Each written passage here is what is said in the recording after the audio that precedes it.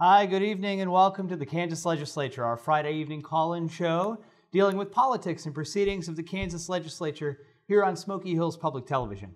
I'm your host, Jay Steinmetz, Assistant Professor of Political Science at Fort Hays State University and Policy Fellow at the Docking Institute. We have a great show lined up for you tonight. As I mentioned, this is a call-in show. You can call in with your questions about politics, policy, anything happening in the Kansas Legislature. Currently, our number is 1-800-337-4788. Again, that number is 1-800-337-4788. We've got a great show lined up for you this evening, and I want to welcome two representatives of the Kansas House of Representatives. First, we have Representative Ken Rahjes of the 110th District, and we have also with us tonight Representative Russ Jennings of the 122nd District. Welcome, gentlemen, for another session, another round of the Kansas Legislature here. It's good to see both of you. It's been some time. A lot has happened since the last time we've sat down and discussed politics here. We had a major consequential election, presidential election in November 2020. We've had accusations of widespread fraud and illegalities. We've had a riot in the U.S. Capitol. We've had a lot tested us over the past couple of months. And the first question that I have for you is, how important is it that our state elected officials publicly support the integrity of our electoral process? And in particular, this last election in November 2020, how important do you feel as an elected official that you speak to the public about the integrity, the fairness of our electoral process? And let's start with you, Representative Jennings. Sure. Well, I think we should start with Kansas. There's no indication whatsoever that there was any fraud or difficulty in the election process in Kansas. We tend to think of our own things as going well, and sometimes it's the other guy. And I think that's part of what happened in this cycle. It's easy to point to other states or to other Secretary of States and their processes and say that, say that's broken. I think if all states just take the time to make sure they have solid policies, they're following their laws, we can have faith in the system. And frankly, I see no reason not to believe the outcomes of the elections are the true outcomes. Sure. We've had several recounts. We've had some audits. We've had over 60 court cases and judges looking at these issues. And one of the benefits of the American electoral system is it's decentralized. The states really run their electoral processes. What do you think, Representative Rahjes? How important is it that we speak to the public about the integrity and fairness of our electoral process? Well, I think that's one of the things we have to do. When we all were watching leading up to the election and post-election, and we hear all the news, and guess what state wasn't mentioned of having problems? It's Kansas. I believe our Secretary of State, his staff, and others, and our county clerks or county elected officials did right. It's easy if maybe things didn't turn out quite right to maybe question it. That wasn't in Kansas. It ran smooth. We did have a lot of people that voted early. We had a lot of people that voted absentee. But we also had folks show up. And even in the small community that I live in near Agra, when I go in there, absolutely they know who I am. But you know what? I showed my ID. I didn't get a pass. To me, that shows the integrity of the election in some of our smallest communities is just as strong as anywhere else. Mm-hmm. And so what happens in other states and other situations, that's me as an elected official in the state of Kansas. I didn't get involved and won't get involved in those other states. It is unfortunate that because of that and some of the situations leading up to it, that we have planted that seed of doubt. Is our system perfect? Absolutely not. But it's the best we have. It's the best in the world. We still have people clamoring when it comes to the U.S. So I would say that's still a check mark that we're doing okay. I point this out in my political science classes that our electoral process, the transparency and the fairness of it, rivals all the advanced Western democracies in the world. So we have a great system, but I'm concerned about the public's perception of it. And the role that elected officials have in speaking the truth about the outcome of an election, despite the fact that who we want to win doesn't necessarily win. But our history shows that, as you know, as a public policy history government instructor. You know that we're still a great experiment. We're still young in the world. And every once in a while this happens. If we go back in history, 30, 40, 50 years ago, we maybe had some uprisings. This happens. I think what maybe has changed is we live in such an instant society, Instagram, TikTok, and I want that instant gratification. I need to know immediately. How many years ago did we spend time in our courthouses till late watching with the chalkboard, writing down the numbers? And now, if we don't have instant updates every 10 minutes and know in like an hour after the election, well, then what's wrong? Well, people are still, the integrity is still there. And so I think I would hope, and what I see by the numbers of people that came out and voted, is they still believe in the system. There may be a bit of a hiccup, I would call it that, but I believe next time we have an election with our local officials for school board and city, and then in 2 more years we have an election for governor and we'll be up for re-election and so on, people will be engaged, ready to vote. Largest number of voters in American election history, 150 million voters or so. Where do you see, Representative Jennings, mail-in voting going? Would you like to see more states take the lead of, for example, Kansas? We have a mail-in voting, don't need an excuse, postmarked by election day, election ran smoothly. Do you see this process being utilized more frequently in future elections? I think we look to states like Kansas where we've had it, we use it, it's accessible to people, it's pretty open, it's an extended period of time. There's no suggestion that our process has had any fraud involved in it that would impact the outcomes of elections.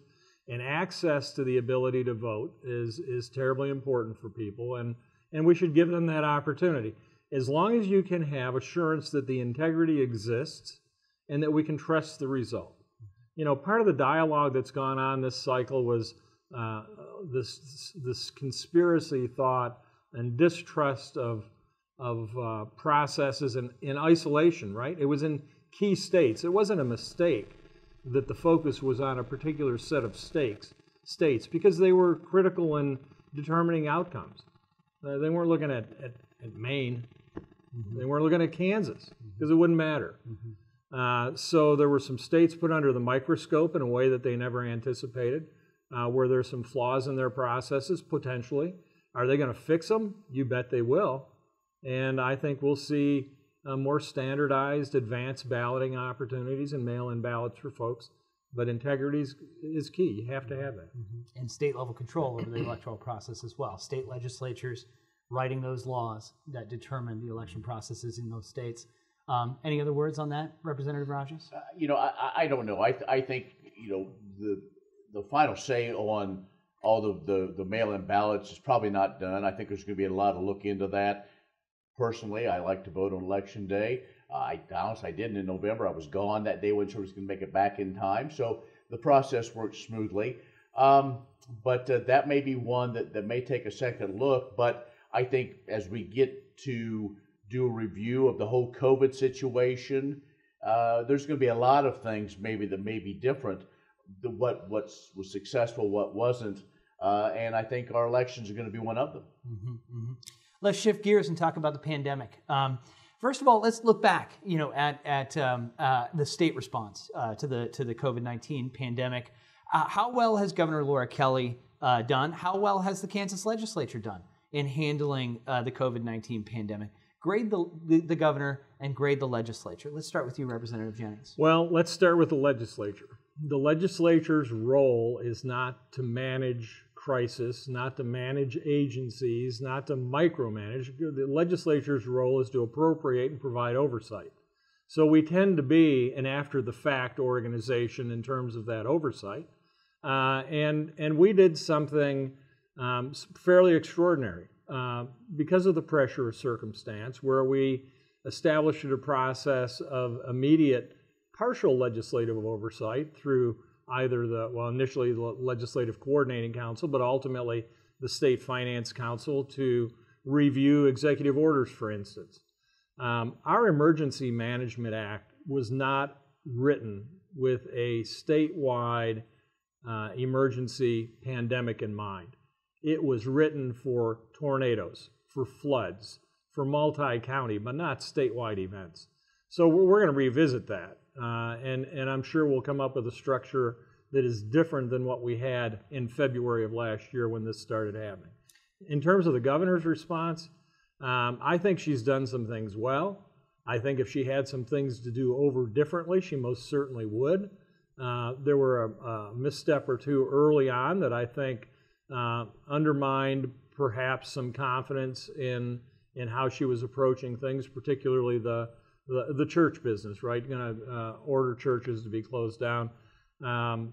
While one might think, well, okay, maybe that makes sense. It's a congregate setting and shouldn't be doing it. The Constitution of Kansas, the Constitution of the United States is not suspended during this kind of an emergency. And there was a court that backed that up and said, no, really, you can't tell people they can't go to church. That was out of bounds. So just to follow up and clarify on the point about the legislature, taking over some of those emergency management powers from the office of the governor, is it the case that you think that we should revise and substantially look at the ways in which the legislature did that this year, or what, is it what you're saying that the pandemic has created a new set of understandings about how emergency management should be either a shared power or something that has more immediate oversight from the legislature? Some clarification there? Well, I think there'll be some additional limitations put on power and likely more immediate oversight potential and legislative involvement in some of this. This is going to be worked out likely this session. I think we'll see a bill ultimately that looks at emergency powers and how we handle this kind of an event. But we've got some really fundamental issues to deal with that are a constitutional issue. We have to be in Topeka. We have to be in the Capitol building and voting to vote and pass laws in this state according to an opinion of the Attorney General. We certainly have to at least be in Topeka. That's the capital city, and that's what the Constitution tells us. We should revisit the Constitution and understand that with technology now, in a statewide crisis, heaven forbid, should Shawnee County be shut down through some huge disaster and you can't possibly go there, we still need to be able to govern. So an amendment that allows for, during the declaration of an emergency, the legislature to pass laws to govern how do you go ahead and remotely, as we've been doing so much of our work, conduct business and have it be valid under an emergency circumstance. We should go to Topeka whenever we can, probably not more than we need to, but we've got to be able to address these kinds of things because it's happened once, right? It's going to happen again. We just don't know when, and we're not structured now legally to really deal very well with that piece of it. Just to reiterate, this is a call-in show, so we can take your calls here. The phone number is 1-800-337-4788. What says you, Representative Rahjes? Grading the governor, grading the legislature, looking back, how was the performance in handling the pandemic? I think it's easy when you look back. You can probably have a lot more than when you're right in the middle of it. I can remember still clearly a year ago, I'm not quite now, but in the coming days it'll be a year, when we heard this was coming. What are we going to do about it? Decisions were made very hastily. We were told we needed to get some things in place and go home. I think many of us were in the assumption this would only be a few weeks, like a typical situation. We are working on changing the Kansas Emergency Management Act when it comes to situations like the pandemic. In the past, it's been for fires, floods, tornadoes, things like that. This is something completely different. Just to clarify, what makes it different is the length of time. Is that what it is? Is that not necessarily? Yes and no. A flood, fire, tornado would not affect the whole state, and so it's a whole different. It encompasses everything this pandemic has. Now, like Representative Jennings, I will go start with the legislature and probably say, what have we done? Probably about a C, to be honest. Should we have been in Topeka more than not after March? Safety issues, other concerns. We did some things remotely, but we can't do legislation without we're physically there. It took a lot of investment. It took a lot of situations to get people there in January. I think, when you're in a situation where you're still learning and getting information every day, you have to make tough calls. Should we have stayed longer? Well, maybe. Don't know. It's too late to kind of go about that. Did the governor overreact? Yes. To give her a grade, probably a D. I wouldn't say it's been a complete failure. But the question is, why was Kansas shut down when New York was having massive outbreaks? We knew it was coming, but we shut schools down. We shut a lot of things down way early. There was very little communication between the governor's office and the legislative branch. So this cavalier go it alone was what they complained about the last administration. Well, this administration was doing a lot of the same things. Now, people can blame and say, well, the governor's was a different party than the president, had nothing to do with it. There were things that were happening, and the governor should have reached out more to legislators or others to help in this process. To take care of people during a pandemic is not political. It's just the right thing to do. There are times to be political. When it's campaign season, you can be political, and you can do that. But we're still in this situation to where there are so many things because of those early reactions that we're still trying to build back. So, it's easy maybe to say that now. At the time, what we wanted Kansans safe. We wanted our fellow legislative colleagues to be safe because we were still learning. What we knew at the time and were told March, we continue to, and even to today, we continue to learn more. We're glad the folks are getting vaccines. We need a vigorous effort with all of us to make sure that the most vulnerable first are taken care of. Sure. And these aren't political. Yeah. Go back and check. Go back and check. Republicans have not made this a political issue. I urge you to do that. Well, let's talk about the vaccines here in a moment. We got a caller on line 1. We've got Doug. Good evening, Doug. What is your question?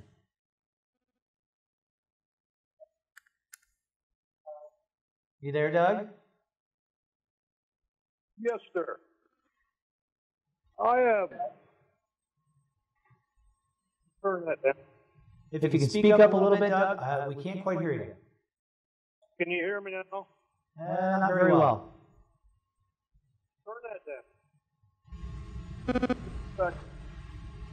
Can you hear me now? Just barely, Doug. Yes, sir. Can't hear me? Nope. Go ahead. Yes, Mr. Rahjes. You just talked about the most vulnerable. We got a son that's going through a mental crisis, and the revolving door here is just ridiculous. There's no communication amongst anybody, and we're trying our best for this child, and we're not getting anywhere. I think mental health needs some attention. Your comments? Absolutely. Jay, is it okay? Yeah, Doug, we appreciate your question. Thank you so much. He's talking about a revolving door and some of the bureaucracies involved with mental health and access to mental health and the quality of mental health. What says you, Representative Rahjes? Well, I agree. And we talk about vaccines, but mental health is one, and a lot of those situations have either been gone by the wayside or trying to find agency folks. A lot of agency folks are working from home, and we do want to keep them safe. But it's hard sometimes to keep track of everybody. But for your particular situation, Jay, if it's okay, I'd like to give my cell phone number out. If you would like to call me at the end of the program, and it's no secret, I give my cell phone out to everybody. It's 785-302-8416. If you would call after this program and share some of your concerns and the roadblocks you've had I'll make that connection hopefully with somebody and get, because absolutely, if you're dealing with a mental situation, that is some of our most vulnerable Kansans. So thank you, Jim. Thank you, Doug. Yep, thank you, Representative Rahjes. What any thoughts about that mental health? Doug's not the only one in this boat with his family, and this is partially as a consequence of the pandemic, but more importantly, mental health challenges in the state were being faced before the pandemic arrived. We've got a system of mental health that's very dependent upon community mental health centers, their ability to work with people on an outpatient basis. We have very limited capacity at our state psychiatric hospitals for those who can't access private care in private psychiatric settings. We have jails filled with people with mental health issues that can't get into the state hospitals for treatment preceding court hearings. It's a huge issue, and it's largely a capacity issue that has been exacerbated. Now we have less people available to provide the treatment because of the virus, but we also have more people that need it. Mental health issues have been escalating during this pandemic with anxiety and depression. Suicide rates are increasing. It is growing to be a crisis within a crisis. And we were close to the end of last session to really getting some reforms made, some more money put in, and we ran out of time. Went home. Yeah. We've got another caller here, Pam from Valley Center. Good evening, Pam. Thank you. And what is your question? Question is whether they support the governor's Can you hear us, Pam?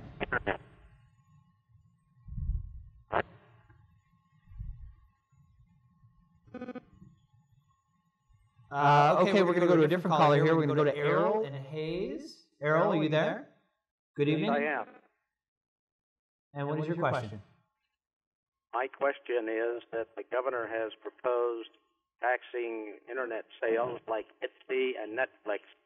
And apparently, from what I've read, the legislature is not in favor of that. I'd like to know why they're not in favor of taxing the internet. Because some Etsy people can buy products that probably could be bought locally, so our local merchants are losing out.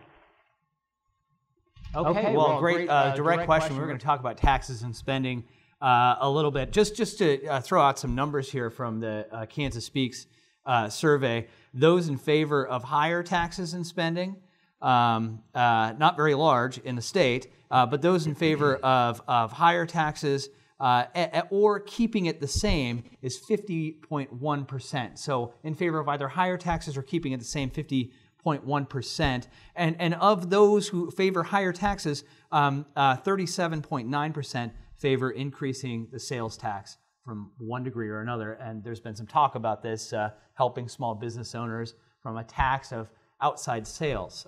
From what I understand, there is a tax in Kansas. You buy things on Amazon. But what do you think about that? An increase in potential sales tax of outside businesses from the state. Representative Jennings, you first. Well, I'm not sure I understand the question. I heard you say increase sales tax, and that's different than increasing collection of current rate on sales tax. So I'm going to take the approach that we're talking about retail sales via the internet for delivery of product to our homes. Mm-hmm. And that's called compensating use tax. It's not new. It's actually been in the law for some time. Yeah. In the past, you were expected to declare this on your tax filing and pay it, and people don't. Now, the Department of Revenue issued guidance to retailers on internet sales that they had an obligation under the law, in their opinion, to go ahead and collect that sales tax. They began doing that, and those tax revenues are going up. We have some work to do on this issue, but it strikes me just fundamentally that it's not good for local businesses if I can go buy something on the internet and avoid whatever the local tax rate is for that purchase versus going down to the local retailer and buying it from them and paying the tax. So yeah. It's a huge disincentive to buy within your own community. Yeah, on the one hand, I mean, Kansas has a fairly high sales tax, or a regressive one in the sense of it taxes food, it taxes clothing. But this compensating use tax is a different kind of animal altogether, as Representative Jennings says. Your thoughts on that? Sure, thanks. Errol, thanks. I'm sorry I didn't email you back. He emailed me, and been a little busy down there. We'll talk hopefully the reason why. This is basically the Netflix tax, okay? We already collect a lot of sales tax. You buy something from Amazon, you'll pay sales tax on it. Now, if you order something from Amazon's partner that's not directly Amazon.com, you may not. One thing we've been working on the legislature, one thing that the governor did, as Representative Jennings said, is compel those to pay those taxes. Honestly, the revenues came in a little stronger. I think the reason why you're seeing this in the news is any sort of tax collection can be viewed by some as a tax increase. And so I don't know where it's going to go. I think part of the reason why is because of who it came from, quite honestly. And I agree with you, Errol, that the last thing anybody I think wants to do is hurt mom and pop businesses. But we also want to make sure that entrepreneurs aren't harmed as well. But really, when you look at it, it's the electronic type situations, the Netflix and the other things that aren't right now, and could bring in some significant amount of revenue, or maybe not enough, and maybe folks are looking for a reprieve right now instead of trying to tax every living thing. And so I think the days of Netflix, say, competing with a local family video store aren't there right now. But I think that's still a ways away. We've got another caller here. We now have Pam from Valley Center. I think she's back. Pam, are you there? Good evening. Good evening. I have a question for each, please. Mm-hmm. I would like to ask Representative Jennings about Senate Bill 367, I believe it is, on juvenile justice reform. Wichita Eagle had a story about it, and the lack of services for kids after they had been adjudicated or gotten in trouble with police, and they all end up in school the next day. So what's his perspective on that? And for Representative Rahjes, kind of a blend of the tax question and the need of services, the tension to have lower taxes, yet when there's a crisis, we don't seem to have the service infrastructure to serve things like mental health, an up-to-date system for the Department of Labor to be able to handle the number of unemployment and the roads and all of that. So thank you for answering my questions. Great questions there, Pam. Thank you so much. Let's start with you, Representative Jennings. Right in your wheelhouse, your expertise. Yeah. Juvenile justice, issues, administration. Pam, thanks for the question. I read the same article that you're referring to from Wichita and the comments that were made there. Juvenile justice reform came in place about 5 years ago, and it was premised on relying upon research to guide how we handle kids who become involved in the justice system. Only those that are the most serious, chronic, and violent offenders should penetrate deeply in the system. The premise is the deeper in the system that they get, the more likely they are to be adult offenders at an older age.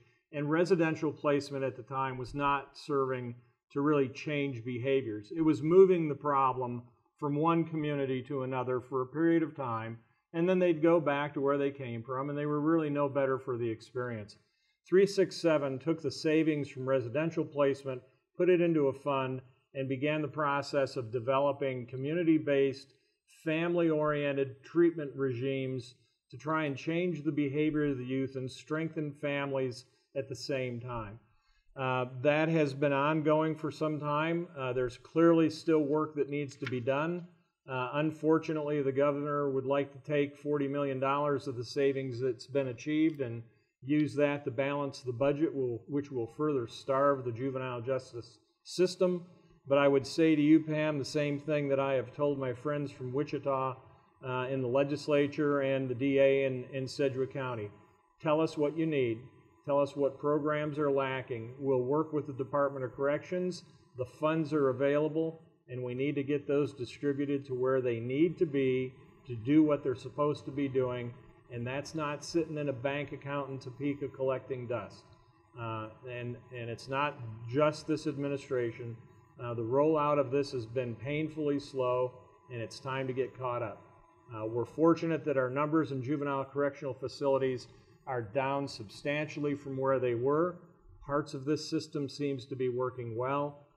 There are some parts that are not, and hopefully we can continue to focus on getting that strengthened.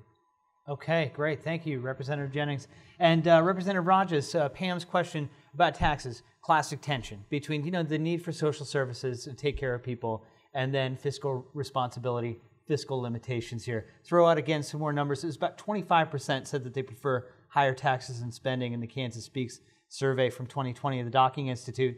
And of that group, 69% supported increasing state funding for K through 12 education, public education, and 63.2% supported increased funding for social services. On the flip side, you've got about 47% of Kansans who want to lower taxes, one degree or another, want taxes to be lowered. But of that group, only 20% of that group said that they supported cutting funding for roads, highways, social services, K through 12 education.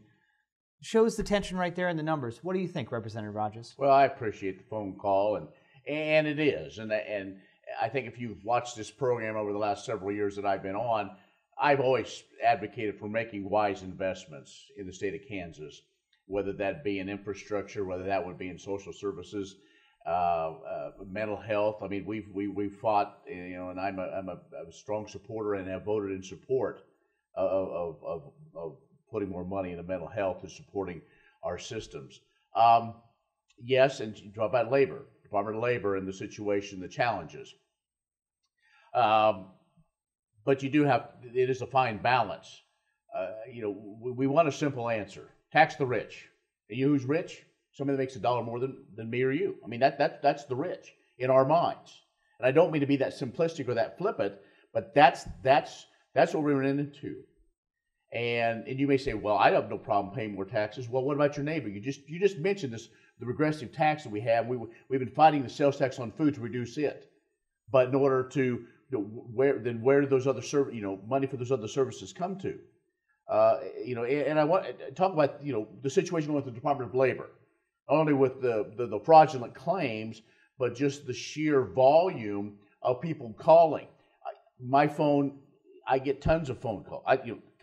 Probably that's the right word to use. It's many phone calls from constituents, text, emails, phone calls, early in the morning, late at night, wanting to know why they can't get a hold of somebody. I understand that there's issues, and I understand it's easy to blame the last administration for what they did or didn't do. It depends how you ask those questions. I get asked the same questions by the same people, come up with a different set of answers. I don't want to go down that rabbit trail, but this is what I'm going to tell you. We have a situation going on at the Department of Labor that needs to be handled. It's like my farmer friends know. If you've got a planter, a 12-row planter to get your corn in, and it breaks down, but you have an old 6-row planter in the shed, what do? You sit there and go, I can't plant corn this year because my planter's broke down. No, you go and you get that 6-row planter and you work the problem. That's been the hardest thing. They've thrown their hands up and say, well, we need this and we need that, and we have helped them get to that point. So how does that really answer the question? Well, what it does is, there aren't simple answers to these, and simply to raise more taxes, because as we talk about the list, we started today in appropriations. We did 10 of the smaller budgets, and as we build the budget that will get approved, and then how we'll operate here and now. And what is maybe a top priority for me may not be a top priority for Mr. Jennings or some other committee chair. And as we go, and so what happens is we almost have to pick. Not everybody can win exactly what they want. So it's have to be compromise, has to be decisions. Well, do we put off doing something, or do we try to make those investments? And that's where the Western Kansas delegation, I believe, continues to work hard to make sure that Western Kansas, is slowly getting back to being taken care of when it comes to mental health issues and some of those others. Urban areas are very important, but if you have a situation like the guy that talked before, if he's in Goodland and the closest bed for the mental situation would be Kansas City, Kansas, that's a big ask. And so we should have those in western Kansas. And again, we look at the problems and we try to work the problem. Messy legislative process. We've got another caller here this evening. This is Bill from Garden City. Bill, good evening. You still there? And what is your question? I sure am, and thanks to Ken and Russ for their honest answers tonight. I have a very specific question. It's come up that House Bill 2142 has been proposed to possibly allow application to counties for rebates by businesses that were ordered shut down by the governor. I understand it'll be heard in House Tax. I don't know if either of these gentlemen are on the House Tax Committee, but for us counties, especially out here in the West, we couldn't sustain the expense of trying to reimburse a business for being shut down by state government. So I just wonder if either of the representatives are aware of that 2142 and what their thoughts are regarding that approach, because it really seems flawed from the perspective of a county commissioner. Thanks very much. Okay, thank you, Bill from Garden City. House Bill 2142, rebate for businesses that have been shut down. Thoughts, Representative Jennings? Yeah, thank you, Doctor, and I appreciate the call. Good to hear your voice. This is an effort within the legislature to effectively fix a problem for business owners who've been hit with terrible outcomes and give them a little relief, specifically related to the kind of the COVID thing. And what I would say is this: if the legislature wants to go ahead and pay the tax bill to the counties, then instead of the taxpayer from the county, then let's go ahead and fund it and pay it. But to tell counties that their revenue stream is going to be disrupted by the legislature, one, I question whether or not we have the authority to do that. But two, we are a state that is absolutely deep in the belief that local control is important. And this is a step way too far in my mind. It's not that I don't honor the difficulty businesses are facing and that property tax is a bigger issue than just this, but this can't happen. This is really the wrong way to handle it. Agreement there, Representative Rahjes? I don't tax anymore, but yeah, I got another email from another Penny County Commissioner on this. I think you did too.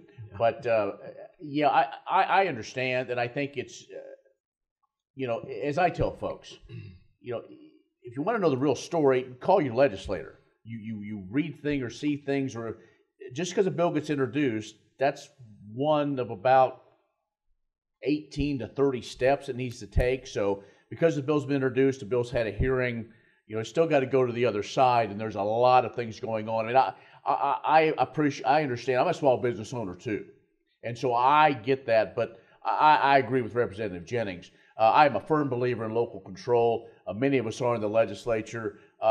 We shouldn't be in the business of telling counties what to do. Okay, good question there. Thank you. And let's shift gears and go back to COVID-19 briefly. But instead of looking backward, let's look in the present and into the future. Vaccinations, okay? Kansas has been slow in rolling out the vaccine. A lot of states have been slow, but it's been a struggle. How can we improve distribution of vaccines to as many people as possible in as short a time as possible? Representative Jennings? Well, I mean, first you're dependent upon supply. There's plenty of demand. The issue is supply. So we only get so many doses every week, 45,000 or thereabouts, and it takes 2 rounds. So, you can only do what you can do. 180,000 doses a month would be too many, right? It's got to be 90,000 a month at that rate. And until there's more supply from the suppliers, that's going to remain an issue. And given more supply, if there is more supply, do you feel like the capacity is there logistically to distribute these and to meet with demand? That's a great question. I'm going to go right back to the local control thing. If you take 3,000 doses and you give it to the Kearney County Health Department and say, here you go, or give us a plan, how will you do this? They'll manage it. They have the capacity to manage it. But there has been an ongoing, and this is a little bit of a look back and maybe counsel for a look forward, the lack of communication, it is not a surprise we have vaccinations that are available now. We knew many months ago that the target date was around the first of the year. And one would have thought would have been a great amount of time and detail going into the effort of how will this be distributed when it becomes available so that we can most expediently get it in the arms of people where it does good. Mm-hmm. And I mean, so that's the quarterback, the armchair quarterbacking on Monday. Yeah, maybe that should have been planned a little bit more carefully. There will be plenty of lessons. But in the end, get it to communities, get the health departments involved. I understand soon the pharmacies are going to be involved, and to the extent that they'll have, availability, but demand way exceeds availability, and it's going to continue that way for a while. Yeah, let's talk about that. Doesn't get fixed in a hurry. Yeah, sure. Representative Rahjes, thoughts? What can we do? Well, right. First off, I mean, thanks to the county health officers, county health departments, first responders, all those that have done. I mean, they've done a tremendous job. So again, I know you want to look forward, but we have to almost look back over the last year and what those folks have done to get us to this point. There's a lot of discussion about a coordinated effort. And that coordinated effort comes from the second floor of the Capitol. I say no. There's maybe, Dr. Norman, who's the head, Dr. Lee Norman, head of KDHE, has done a pretty good job. I know some might argue, some might be throwing things on the TV right now, but I know he's been upset with some of the reporting and then some of the things that get out there as far as the numbers, so on and so forth. Do I think we're ready? I know President Biden one time said we're just going to do a great big dump and everybody's going to have this. I think we can be prepared.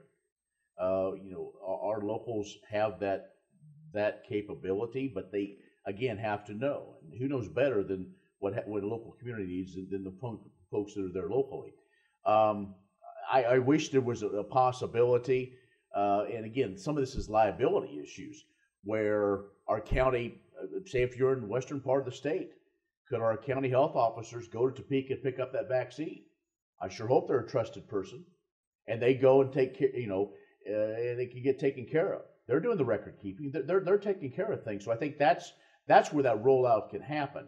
But every county's been a little bit different. In fact, I was talking today on the way out here with some folks about other counties, and okay, so I hear this. Is this true? Well, no, it's a different way. You can go online, or you can do some other things, or you have to have an appointment.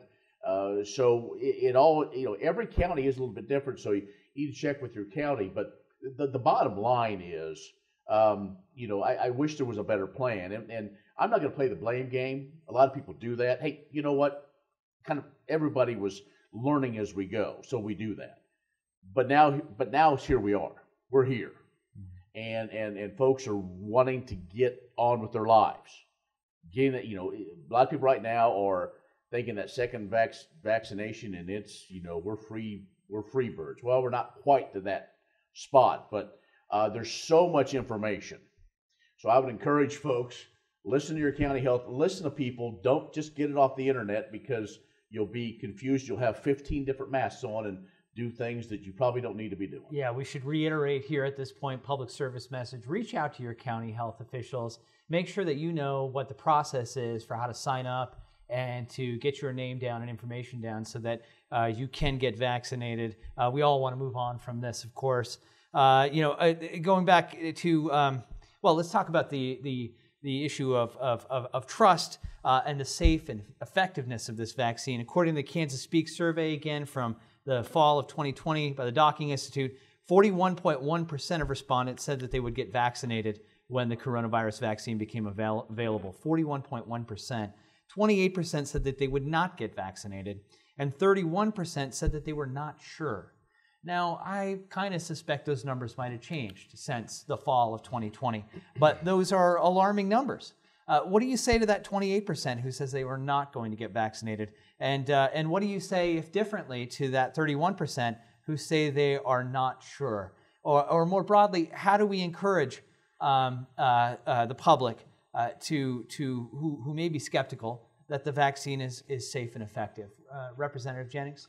Well, I would just say safe at least for 3 days. I got my first shot 3 days ago. I'm thankful for that. I'm in that cohort of age and health condition that the last 10 months have been anxious. You don't want to get sick, sure don't want to die from it. Too many people have. And people we know. As time's gone on, this started out as an abstract model with orbits way away from us. It was somebody you knew, who knew somebody, who knew somebody. And as time went on, it seemed as if it kept closing in tighter and tighter, and now it's names and people and faces that you know. We have a duty to one another on this planet, and this is an extraordinary circumstance, and at some point in time, you got to trust somebody. Just like we're talking about government trust, this is health trust. It's science trust. I got it stuck in my arm because I trust that they're not going to kill me. I trust that Bill Gates has had nothing to do with the development of this and putting some kind of chip in my arm to track me around. They'd be bored to tears if they did. I would just say, think hard, talk to trusted resources, talk to people who are independent. Don't get your news off of Facebook and Twitter. Do a little research yourself. If you choose not to, just understand that the potential that you become deathly ill is real, and it may have an effect on your family and others. So I'd say step up and do it. There's a cohort of public that take no vaccinations, that don't want their children taking vaccinations. They have the potential for side effects, no question about it. All of them do. And some people do have very bad side effects. But by and large, our system of vaccinations is safe. And we don't have some really bad disease because we've used them for decades. And the science of vaccinations are that those who are vaccinated protect those who are unvaccinated. It's a broader protection for society. Thoughts on this issue? Well, 31% said they're not sure. 28% said they're not going to get vaccinated. Only 41% say they will get it immediately. What are your thoughts? Well, I appreciate the question. I think, as we, from September to now, I'm sure the numbers have probably changed because we know more information. So to me, that's really, the numbers are a moot point. I've been one, I've had COVID. I had it in December. It's not fun. Those that say you want to have it, I don't think you do. Luckily, it was fairly mild. And even at that time, and I represent Norton County. Norton County had a big outbreak in their home, the rest home, and as well as the prison, and folks demanding a mask mandate. I had about half of those that did, half those that didn't. I choose to wear a mask, but I don't want to force you to wear one. It's a matter of choice. I understand. I understand the other idea. I do it out of respect for my family, my friends, my folks I'm around. But it's a personal choice. But I agree with Representative Jennings. I think go to reliable sources to get your information. And if you don't believe the CDC, well then fine. But then talk to your local doctor. I would hope you go to a doctor. I talk to my doctor about different things, and as we do follow up, and it's a situation that we're dealing with. It's something we haven't dealt with, but one thing I will say with this whole situation, whether it be vaccines or the COVID the situation, is everybody's experience is going to be different. You can't just say like the flu or something else. Say, well, this is the experience you're going to have. My wife and I both had it. We had different experiences. So it's the situation like that is very tough to paint with a broad brush, vaccine or not, because you have those that don't like vaccines but want to get. There's we could talk the rest of the week probably about this. And just to reiterate, the importance and the danger associated with COVID-19. Reach out to your county health officials for verified information. Avoid information you might find on social media. Not to say that there isn't accurate information on social media, but don't use it as a reliable source. Reach out to your local health officials and figure out what the process is there. We've got a short period of time left in the show, but I do want to get to a news-making proposal from the governor. Governor Laura Kelly had a proposal to link Medicaid expansion to the implementation of medical marijuana, and I want your thoughts on this. We've got the old war horse here, Medicaid expansion, which we've talked about. quite a bit on this show. And broad public support for Medicaid expansion. A little over 2/3 of Kansans support Medicaid expansion. What do you think about this linkage here? The linkage would be an implementation of medical marijuana in the state of Kansas, and the tax revenues from medical marijuana would go toward covering the state's cost and obligation for Medicaid expansion. What says you, Representative Jennings? You've been on the show before. You've talked about your opinion on Medicaid expansion, but how about this linkage, and can Medicaid expansion get done, linkage or no? I would describe this linkage as a strategic blunder. Linking these two issues together assures that likely neither of them survive. Medicaid expansion, in my view, is good for rural hospitals. It takes care of the unreimbursed services for a good number. Small county hospital like Kearney County Hospital picks up a couple $100,000 a year because of it. It's a good deal. State pays 10%. We know the arguments about that. We know the House went through an extraordinary process a couple years ago, a year ago, to try and move it on, did move it on ultimately, and to linger in the Senate and die. Medical marijuana is a very different deal. I take the position that marijuana is a Schedule I drug on the federal schedule of drugs. It's not allowed by federal law to be administered for medicinal purposes at all. We have states around the country who have chosen to go ahead and ignore that, and we have a federal government who has chosen not to enforce it, and in fact has restricted the use of federal dollars for the purposes of enforcement. So it's tacit approval. I would say to Congress, either take it off the schedule or put it on the schedule and enforce it, but these kinds of actions by them send mixed messages that are not helpful to anyone. So and if they do away with it, then let's have the debate. But sure. I'm not inclined to have the debate because it's clearly a violation of federal law, period. And it's so, simple. Just to reiterate, you're inclined to support the federal government's position on marijuana as a Schedule I drug, not necessarily the public. Public in Kansas, fairly large numbers. In fact, surprisingly so, a larger number of respondents support recreational marijuana, not medical, 66.9%, a larger percentage than expanding Medicaid. I was shocked to see that number myself. In other words, can the public sway you on this? To be clear. Or is it going to be the federal government? To be clear, I did not say that I support the federal government's position on it being on Schedule I. What I'm saying is it is on Schedule I, and if it was taken off of Schedule I through the normal processes utilized by the FDA and all of the people who do the research to make a determination of safety of substances for human consumption, then we can have the debate. I'm just saying right now it's a Schedule I drug. It's not allowed under federal law.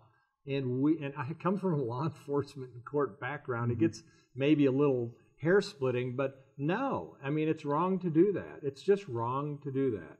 And we send the wrong message when we say, well, yeah, we know there's a federal law that says, but we choose to ignore it. So then how do we go to our citizenry and say, we want you to follow these laws? And they just say, we choose not to follow that one because we don't want to. That's not a good scenario. It's a very bad optic in my mind. We've got about a minute and a half left here. Representative Rahjes, your views on Medicaid expansion, well known. Linkage, I suspect you're not a big fan of the linkage here, medical marijuana and Medicaid expansion. Thoughts? Let's be clear. You called it a news event. It was a news event because it was a smoke screen.